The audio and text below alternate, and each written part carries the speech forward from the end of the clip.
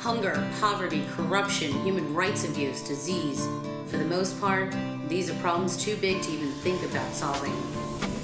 Yet every day there are people across the globe proving that these problems are no match for their game-changing ideas, ingenuity, and imagination.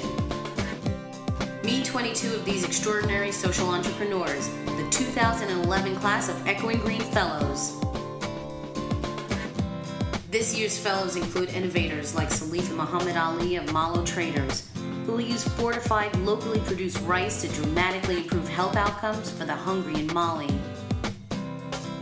And Amy of Measures for Justice, who will create the first ever ranking of local courts based on their effectiveness in crime reduction and decrease in recidivism rates.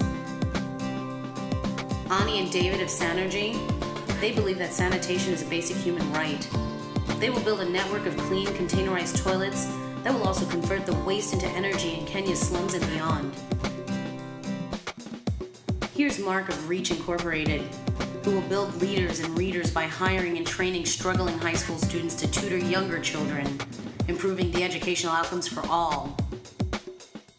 And Amika and Adrian of Cooperative Advocacy for the People, who will tackle criminal justice in Louisiana by bringing together a unique alliance of prisoners, lawyers, and advocates to liberate information about their cases.